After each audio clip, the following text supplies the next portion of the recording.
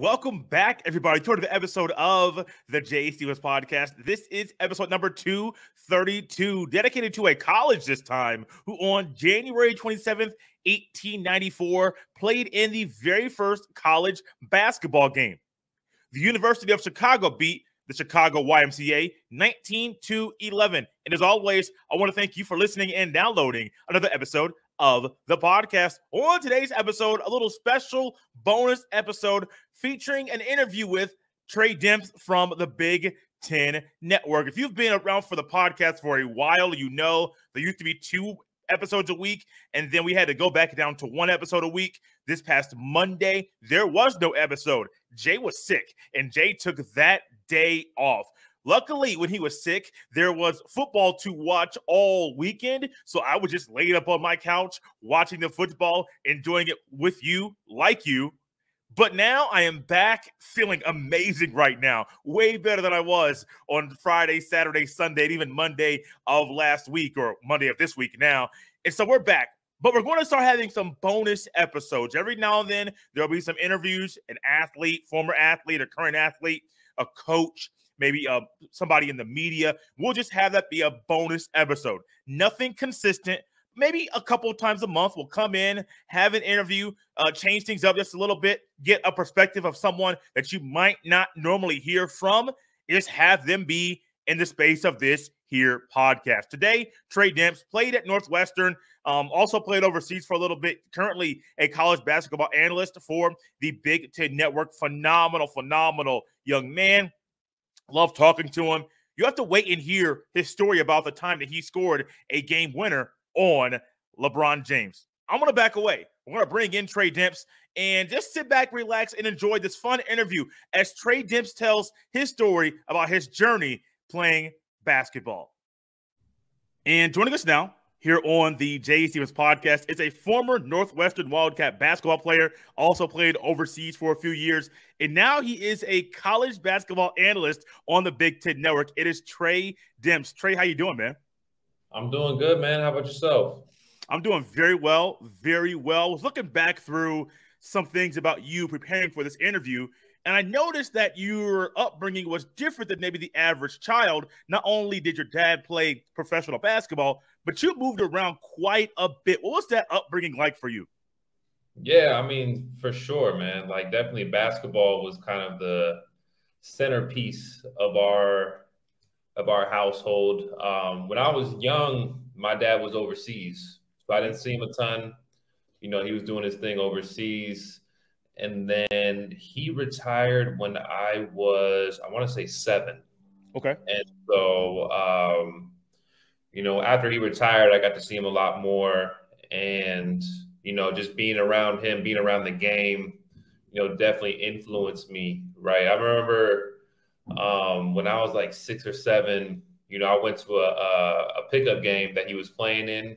And kind of from there, you know, watching him play, shooting on the side, I actually still remember to this day, that was kind of the moment where I was like, yo, I really want to pursue this and be, you know, just like my dad. And so, yeah, you know, he lived in California after he retired. And so he was a scout for a while. So I would travel with him to games as he was scouting. You know, he scouted a lot of like Pac-10 games. Okay. He was a scout for the Knicks and the Spurs for a while, like when I was in elementary, middle school. So I would go to games. And so, you know, just being around him, you know, getting that quality time, being around the game, it definitely influenced me in, you know, pursuing to be a basketball player myself. You mentioned something a little bit ago when you were talking about how there was like that one moment where everything clicked. What in that moment went through you? I know it's a long time ago. Yeah. But what in that moment kind of what do you remember about what clicked in your head at that point in time? So my dad was playing pickup. I think I was 6. It was a little bit before he retired, and I was shooting on the side goal, and I couldn't make a shot. Like, I was just trying for like the whole time he was playing, probably 90 minutes or so.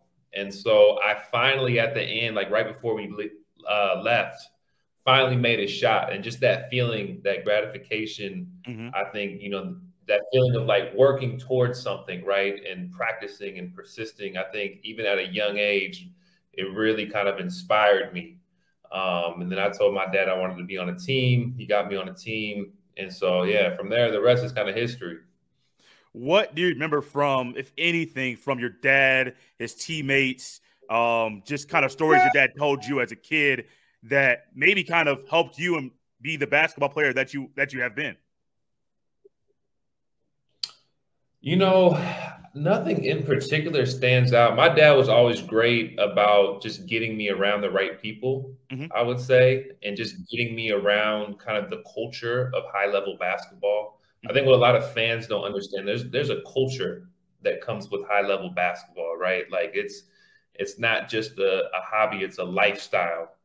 And just kind of being around that lifestyle was just really, I fell in love with it, right? Just being around, I met Greg Popovich, I think when I was 10. Okay. Met Tim Duncan around that same time as well. Met a lot of great coaches, personnel. So like just, talking to them, being around the game, being at the games, being kind of in like the backstage, and seeing all the people who works, the media, the coaches, all the people, all the personnel. I think, I just that environment, just felt like home for me from a young age. You mentioned something about the culture of high level basketball, and I know that people listening to this or maybe watching where they say, "No, Trey, there's no different culture for high level basketball." But you've played it not only high level in college, but also high level professionally overseas. Not only from your dad, but you've seen firsthand that culture that is of high level basketball. Could you take some time to describe what that culture is? Man, that's a great question. I think that's a great question. I would say, it's funny, right? Because my wife was a basketball fan.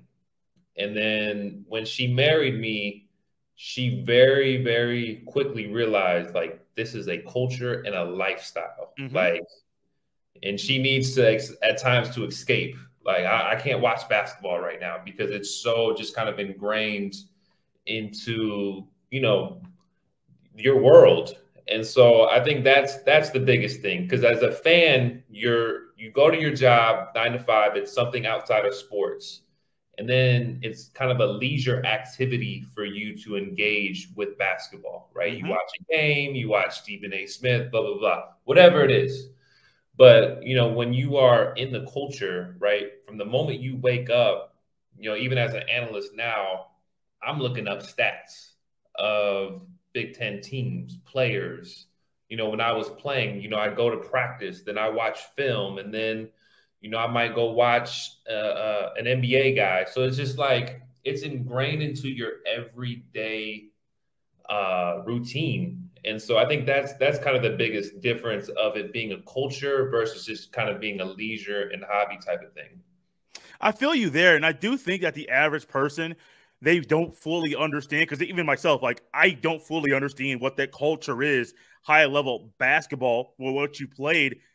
I've watched it my whole life. I've talked to players like yourself, but until you're living that day by day, you mentioned it so well. Your wife kind of realized quickly this is different. This isn't just like the leisure word that you used earlier, or recreation. This is a lifestyle. People talk about the health lifestyle, or you're a gym rat. You're in the gym working out all the time. But gym rat's also in basketball. And I think a lot of guys, they hear all these stories like, oh, man, that's funny. Or some people may say, oh, that's cute. No, this is literally a lifestyle. And that culture of high-level basketball, that's why the greats are the great, because they understand the culture and they live it every single day. Yeah, you think about the late great Kobe Bryant, right? I think he was the best at like kind of outlining how it's a lifestyle and culture, right? How early he woke up to go work out before his practice. He's going on private planes to go back home to take his kids to school after he got a workout in. You know what I mean? So it's like that's the type of stuff. Like the sport comes first. You know what I mean? That's the first thing you're thinking about and doing. And, it takes a toll on family members, right? Like, yeah, it's just funny, man, because, I see on social media people bashing athletes. Like, people don't really understand, like, the time, the effort, the sacrifice that these athletes at all levels, collegiate and professionally, are putting in to try to be the best. You know what I'm saying? So, That's like the biggest thing, man. It's just, understanding that and then having an appreciation for the athletes. You're talking about understanding that, and it seems like you had a somewhat of an appreciation or understanding at a younger age. Of course, that grew as you got older. But as you got older, you're trying to figure out where you want to play college basketball. I believe you played high school ball 1 year in Cali, and then the rest, I believe, in San Antonio. But then you kind of had to make a decision about where you're going to play collegiately. You had a few offers. Ultimately, you landed at Northwestern. Why did you choose the Wildcats? Yeah, so so I played my first year. So growing up, the first 14, 15 years of my life, I lived with my mom in California in the Bay Area. And so my dad lived in Sacramento, and then he got the job at the San Antonio Spurs in the front office, not just as a scout. And so after my freshman year, I moved with my dad, kind of with the mindset of, being around him more often, being around the Spurs facility to get me ready for that next level. And so I was under recruited. I didn't play on like big AAU teams. That was kind of around the time like 2009, 2010, where kind of the grassroots, the Nikes, that kind of stuff really started to be prominent. But I didn't play on one of those big Nike, Adidas teams. And so because of that, I was under recruited. And a lot of times, when I would play during the live period, when college coaches would be there weren't a ton of scouts, at our games or at my team's games. And so it wasn't really until I was able to, I'll be honest, like I went to the LeBron camp. I probably wasn't good enough to go, but just kind of the connections that my dad had was able to go. Right. But I played really well. Like you wouldn't have known that I was kind of like a favor, so to speak. And so from there, things kind of changed. I got a ton of, I wouldn't say a ton, but I got a handful of high major offers. Had some schools that I had never heard of or thought that I would heard of, reach out to me. And, I kind of just went with the first school that showed me the most interest and really wanted me the most in Northwestern. Then obviously academically, it's second to none in terms of, one of the top schools in the Midwest and in the country. So that was kind of the thing. They told me that I'd have an opportunity to play right away. I felt comfortable on campus and ultimately decided to go there. Your freshman year, we talked about this last week when we were on Locked On Buckeyes. You had an injury, and I believe you ended up redshirting your freshman year. A lot of guys mentally, that messes them up. A lot of guys mentally, it's just the human nature, human element. You play the sport your entire life. You get there. You're playing college ball. You think you can play at this level. You play 4 games, and then ultimately, Trey, you ended up getting hurt, redshirting that whole year. What did that do to your mind during that time period when you couldn't play basketball? Yeah, that's a great question. So I actually hurt my shoulder the summer going into my freshman year. It's a funny story. I was playing in LA. My dad had me out there kind of playing against some of the pros. And I was playing against Reggie Jackson every day, current Clippers guard. And, there was this day, man, he was just tearing me up. Sometimes I would hold my own. Sometimes he would tear me up. But this day he was just tearing me up. And I was just getting frustrated. And, he was scoring on me in all different ways. And so we're doing this one-on-one drill. And he's coming at me. And he gets by me, and I just stick my hand out. So I was just like, I just kind of try to foul him intentionally, and I just heard my shoulder pop. Ooh. And so I was like, oh, shoot. Right. And wasn't able to play the rest of the day. I called my dad. We got the MRIs, tore my labrum. And so that's kind of one of those injuries where you kind of have to make a decision in terms of you can play with it or you can get surgery. And so we elected for me to try to play with it. I get back to campus maybe a month and a half later. Not the same player. A lot of it is on the defensive end. You can't really bang. You're guarding it a lot. And so I still ended up starting my first game. I got to give Northwestern credit. They kind of honored that promise in terms of me, playing right away. Wasn't very good, to say the least. And ultimately got out of the rotation. And then, it was kind of the best thing to utilize that medical red shirt. But yeah, it was tough, because as a competitor, that was kind of the first time that I had quote unquote failed. And, it was a lot to process. It was a lot to kind of internalize. And it was hard. It was hard. It was a tough year not being able to play. But, I think it got me better. I think it grounded me, obviously through that time, kind of became a Christian and realized there was more to life than basketball because my life was so encompassed in basketball. And so, yeah, ultimately I look back at that time and really thankful because I think it grounded me and made me more of a diverse person. I'm going to circle back to something you just said, going to try to figure out if there's a way or if there was a player you kind of got the best of at some time. You mentioned Reggie Jackson. What other NBA players, or was there an NBA player that you got the best of at some time? Maybe not the entire scrimmage, but you know what I'm saying? Like, there's those times when like you're in college, he's older, you're trying a little bit harder, and you get him on a certain play or you get him on a certain move. Was there an NBA player that you got at some point? Oh, man, I've never told this story publicly. Okay. I told it privately. So I've scored a game winner on LeBron James. Ooh. It's my claim to fame. We got to hear about this. Yep. So I'm at his camp. This is the camp I referenced. Okay. I kind of got some momentum and some recruiting. So LeBron comes. This is actually right before the decision. Ooh, okay. 2010. 2010, correct. And so he's playing, with the kids that are at the camp. So there's a college one and then there's a high school one. And so he kind of had a group of 5 and like we're kind of rotating, playing different teams. And we were the first team to play LeBron's team. So I think it was LeBron, Jamario Moon, Daniel Gibson. I'm not going to lie. I don't remember the other 2 players. But it was his current Cavs teammates. And so it's me. Trying to think if there's any NBA. Kyle Anderson was on my team. Okay. Jabari Brown, who was a former Laker. And I can't remember exactly who else was on my team. But, we had some good players, good high school players. And so we're playing pickup. We get off to a hot start. We're playing at 5, just quick games of 5. We get off to a quick start. We go up like 4-0.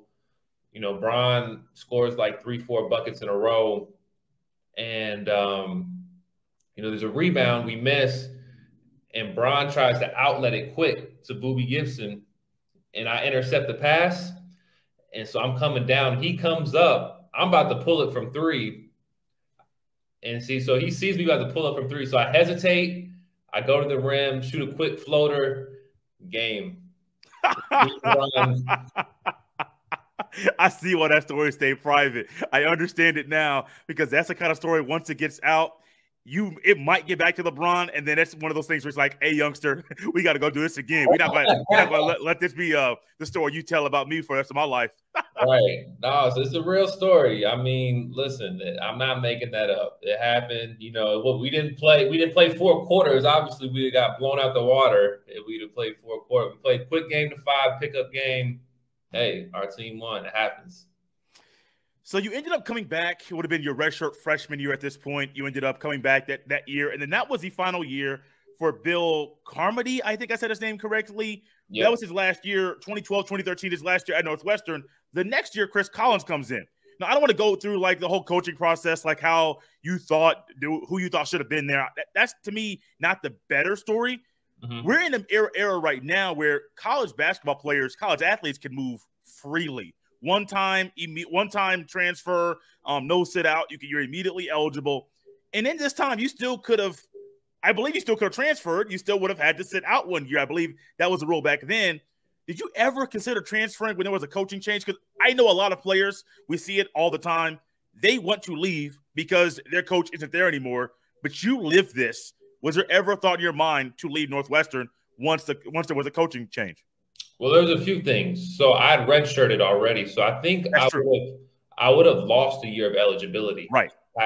and I would have only been able to play college basketball for 3 years had I transferred. So right there, it was kind of already kind of impossible for me with the rules at that given time for me to transfer. But the other thing too was, I mean, I'll be honest, I really respected Bill Carmody, the person, and just I thought he was a really good guy. But obviously on the court, we just didn't see eye to eye. I was more of a player that liked freedom, pick and rolls. His system was very structured. It was the Princeton offense, a lot of back doors, a lot of moving without the basketball. So it just wasn't a good fit, which is fine. And so when he was let go, from my perspective, it was kind of more so an opportunity to kind of start over and get a clean slate. And so when Chris Collins got the job, I knew that we had similar backgrounds. Both of our dads were, obviously his dad, obviously more, was highly acclaimed in the basketball world. My dad at the time was a GM. So it kind of was like a great fit from the jump. And we both were basketball junkies and loved the game, right? And so I think we clicked right away when he came in. And ended up having a good sophomore year and a really successful career. So, I still to this day have a great relationship with Coach Collins. It's actually even hard for me to go on the network and talk about Northwestern just because of how close I am with the program still. But yeah, it actually worked out great for me personally, just because it was just a different regime, different philosophy, a lot more freedom, pick and rolls. He just, at the end of the day, Coach Collins just cared if you love the game. If you love the game and you were competitive, you had an opportunity to have success with them. Trey, I think a lot of athletes and even just people in general can learn a lot about the things that go on in sports, the coaching changes. Do you leave? Do you not leave? In your situation, you already redshirted, so you knew you would have lost a year of eligibility. You would have only been able to play for 3 years if you ended up transferring after the coach was gone. And right. I think sometimes, even like myself included, we try to jump ship. We try to not learn the lessons that are right in front of us for us to learn, because somebody leaves our life, or somebody leaves our family, or somebody at work looks at us the wrong way, or the right. boss keeps giving us all the bad jobs. And we sometimes, I say we because myself included, we look at all the bad and we're like, oh, no, I want to just go leave the situation, go somewhere else, not try to learn anything else. And I think, Trey, for you, not just in basketball, but even as an analyst for the Big Ten Network, there are probably some lessons you learned during that time period, during that transition, that you kind of remember and you utilize not only at Northwestern, not only playing overseas, but even now as an analyst, those lessons kind of stick with you for the rest of your life. Absolutely. And I don't want to sound like an old head. I feel like a lot of old heads are like, back in my day. I think ultimately it's your why. Like, why are you leaving the current situation that you're in, right? I think that you have to look at yourself in the mirror first before you jump ship or before you decide to transfer. And unfortunately, I don't think a lot of student athletes do that. And then what I've seen actually is a lot of student athletes transfer and then they go to the school and they do even worse. Mm-hmm. And it's like, why don't you just stay? You know what I mean? And I think a lot of those situations is like, why did you leave? And did you look at yourself in the mirror first? Like, when I kind of went through my hardships early on at Northwestern, that's what I did. I looked at myself in the mirror and was like, look, I'm not a good defender, and that might not ever change, but I have to at least be a guy that can guard my man a little bit. Right. On the other end, for not being a great defender, I'm not good enough offensively. So I had to look at myself in the mirror and say, look, I have to be more efficient. I have to be better. And I have to take ownership in that. Yeah. And then after that, if you do those things and then there's just not a connection or click with the program, then of course, then you transfer and then, but if you just transfer off the jump just because there's some hardships or difficulties, I think it's problematic. And, the grass is not greener on the other side. As a former player, I'm curious, and I know you're still you're plugged in with the Big Ten and Northwestern and other schools there. Dave Rebs and Andy Katz and those guys that are on the Big Ten Network. Yeah. Do you think what the trend we're seeing right now is something that will last, or is it something where you think it's just going to be something that it's here right now, 5 years from now, players will not be transferring as frequently, as quickly as they are? I think the NCAA has to do something. I don't mean to cut you off. I've heard a lot of people say that, not just like people like podcast hosts like myself. Former players are saying the NCAA needs to do something. And I find it interesting that you immediately say that after I ask that question. Yeah, because, right now, I think with that particular thing, not overall, I think the players have too much autonomy. And then I think it just, a player can just go to another school right away. I think that you got to put like some kind of waiver, right? So like if a kid is at a school and there's a mutual agreement that it's not the best fit for the player and the program, the basketball program, then maybe like you sign that agreement and then you don't have to sit out that 1 year. But I think if at any point from both sides, because a lot of times what people don't understand too is like coaches force players out too. Yeah, that's do. So I think there has to be some sort of like mutual agreement. So like in the case of and I know a few situations personally where a coach has had a meeting with the player and then they kind of initiated them to transfer. I feel like the player in that situation should have the right to say, you know what, I signed a scholarship here.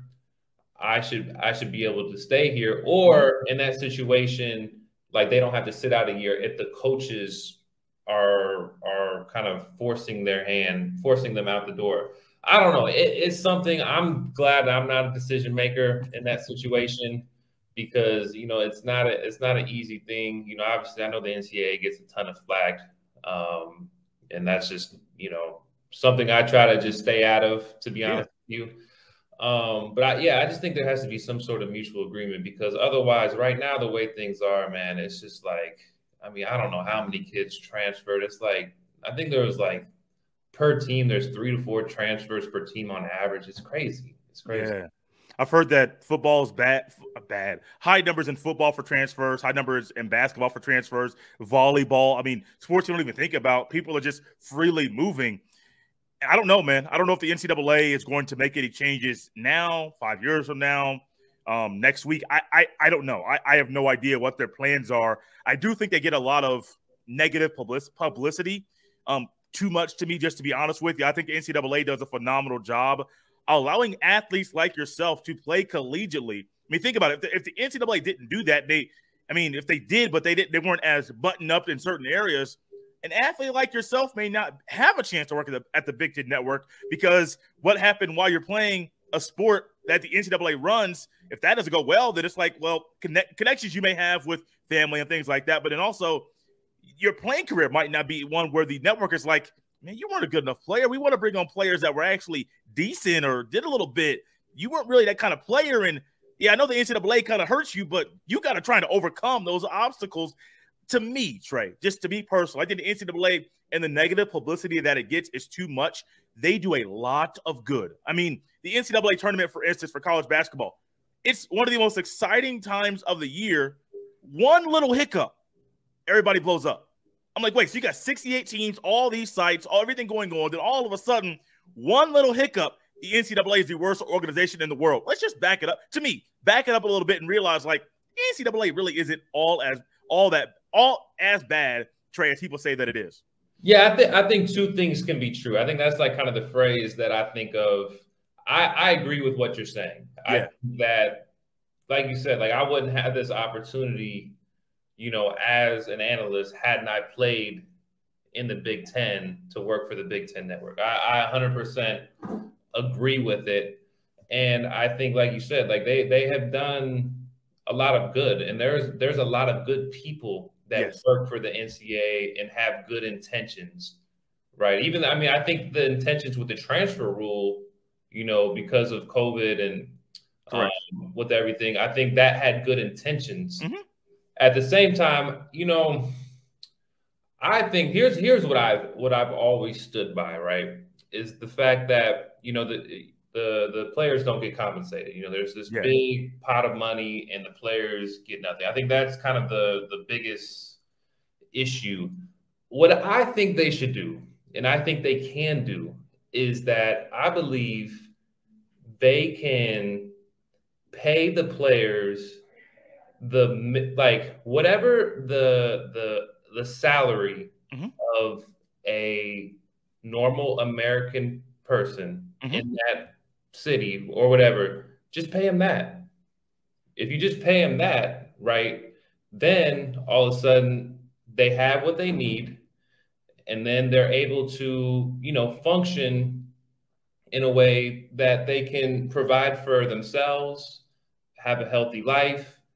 So like, let's say you just give the players $60,000 a year on top of their scholarship, or $70,000. I don't think there's going to be as much complaining, because right now I think with their stipend they get about $30,000 a year. Just double it.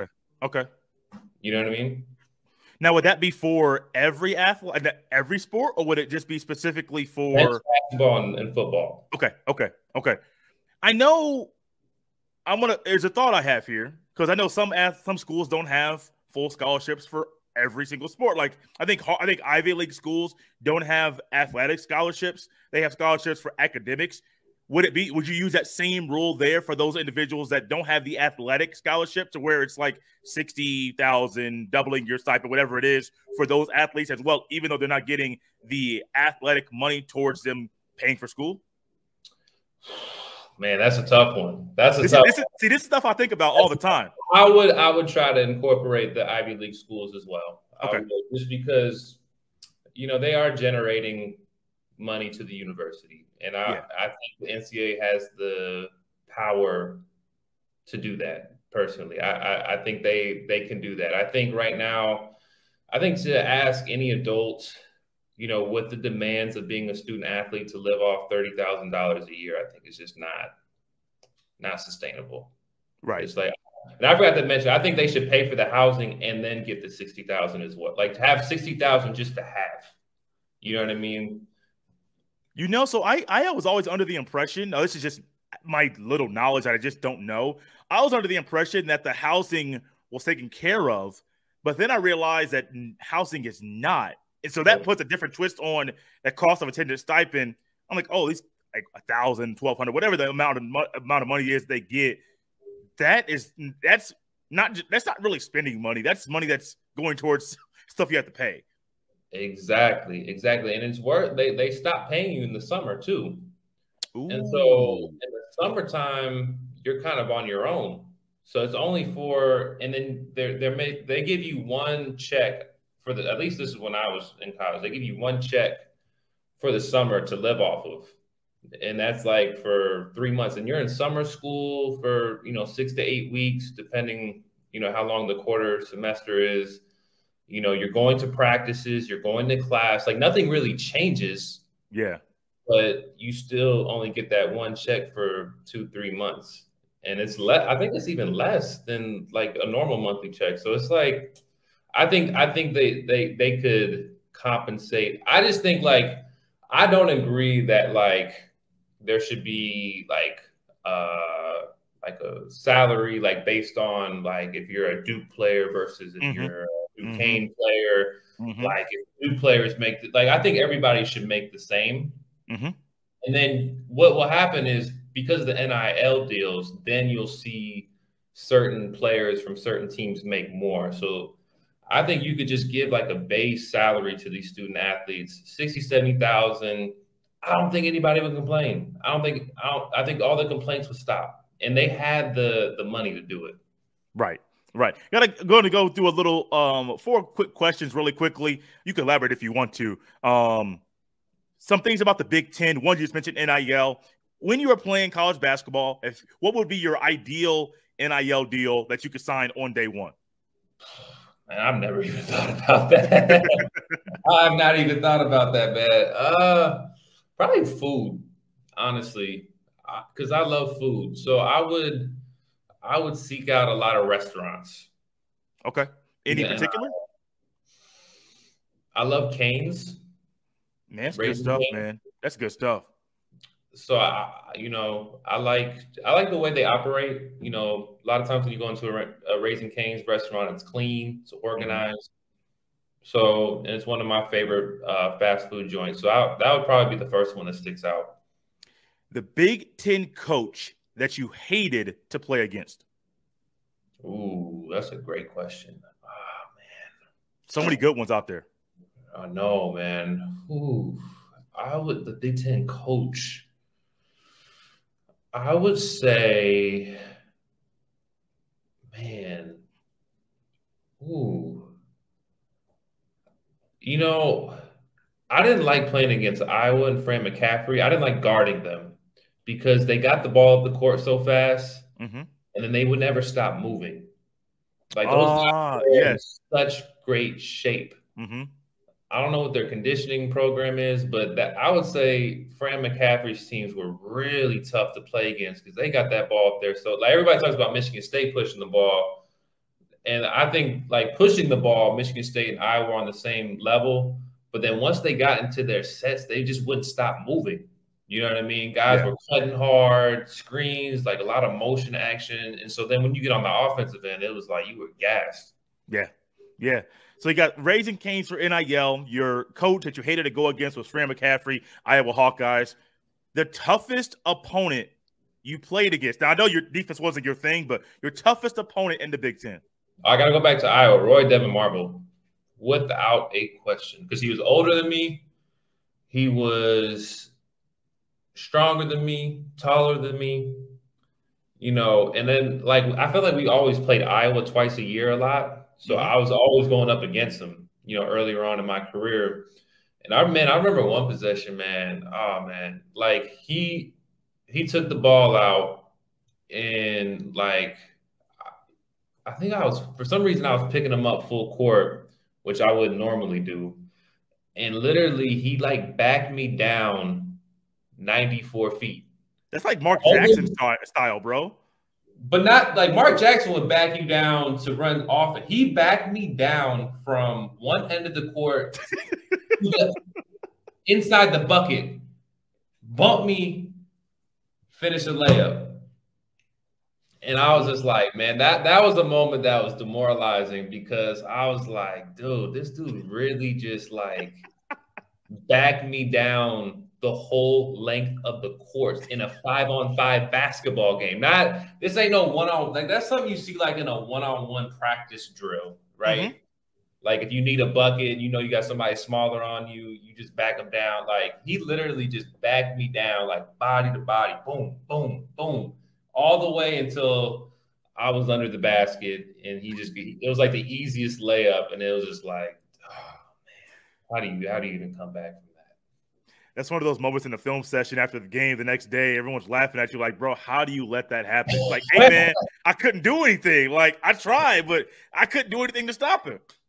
Man, he was so tough. I feel like he was so underrated, man. Like, he could score in every way. Like, he could hit threes. He could get to the basket. He had the mid-range, the post-up. Like, man, he was a tough cover. And the thing, he was kind of the only guy who like would just go at me, like thinking I was thinking whatever you thought I was a weaker defender, right? Like I felt like a lot of other teams didn't really like exploit me as much. Yeah. But he was the guy that kind of just he picked me out and exploited me. Then last but not least, toughest arena in the Big Ten to play in. Ooh, I would say Indiana, probably. Okay. Assembly Hall. Just because the history, the fans are kind of like right on top of you. Yeah. It's so loud, you can't hear anything. You know, one team that would surprise some people when I was there, at least. I don't know about now. I would doubt now, but when I was there, that was tough. Was Nebraska. When they had Siobhan Shields and Yes. Cutaway, Mm-hmm. that was a very tough place to play because that arena was brand new. They were a good team. I forgot the name of the coach, Tim. I can't remember his name, but Oh, was it Tim Floyd? not Tim Not Floyd. Tim Floyd. Dang, I'm tripping. I should know his name, but you know he played a fun brand of basketball. They played fast. They got up and down the court. I think they ended up being a tournament team one of those years. But when that team was good, I mean that place was rocking. I think it was Pinnacle Arena. Mm-hmm. So that was a tough place to play while I was there. While I was in the Big Ten as well. Trey, this has been fun. We got more stuff to get to, but maybe we'll have to have you on it another time down the road. If you could, I always like to let guests, former players, or broadcast members just leave a final thought. May it be about your playing career, may it be about being an analyst now, may it be about just home life, family life, things like that. What's a final thought you would like to leave the listeners today? Yeah, I mean, I think being an analyst now is something that definitely would probably pop into my mind first. Um, I would say, you know, I've just enjoyed the process thus far. I'm new, you know, it comes fast. You know, you learn something new every day. But the thing that I've enjoyed the most, man, is just how much similar it is to playing. You know, you have to prepare the same way. You know, you have to watch film. You have to know the players. You have to there's just so many similar elements to playing as being an analyst. And man, I'm just grateful for the Big Ten Network giving me the opportunity.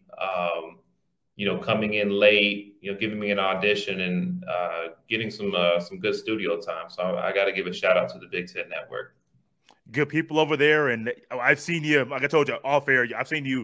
It was on Wednesday night, Tuesday night, just last night, and you did a phenomenal job with that. So I'll be looking out for you there on the Big Ten Network. Maybe we can cross paths again on Locked On Buckeyes. But for the Jay Stevens podcast, man, this has been fun. We'll definitely have you back on because we got a lot more to talk about, especially playing overseas. Trey Demps, thanks for coming on the podcast, man. I really appreciate it. Thank you, man. I appreciate you having me.